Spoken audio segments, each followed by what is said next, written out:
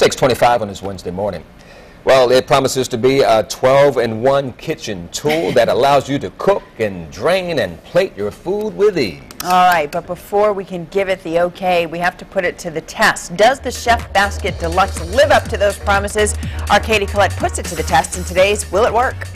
As seen on TV, the Chef Basket Deluxe promises to go from the pot to the plate quickly. It claims endless uses on the stovetop, from boiling to deep frying to steaming, or use it as a colander.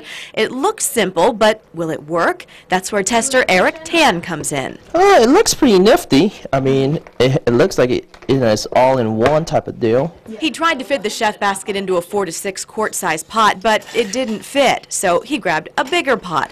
Following the instructions, Eric formed the basket into the colander position. When it was sturdy, he poured the pasta in the basket and added it to the water. Well, that doesn't look like it's going to cook the pasta, does it? No. Eric made sure the water was 1.5 inches from the top of the pot as per instructions. And it's not covering the whole top? While the basket prevented the water from covering the pasta, it didn't prevent the water from boiling over. So we're going to get an F. That's money down the drain. Next, we tested the promise of perfect steaming. Instructions said to flip the basket inside out. Katie, I'm not liking this. The flexibility of this is not as sturdy as you would think it is. After pouring carrots onto the basket, Eric placed them above the water and covered them with a lid.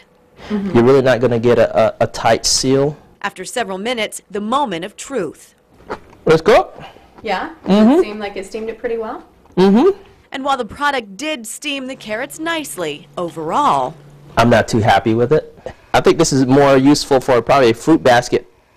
And I don't quite think that's how they intended it. So our tester says no, the Chef Basket Deluxe does not work. Katie Collette, 10 on your side.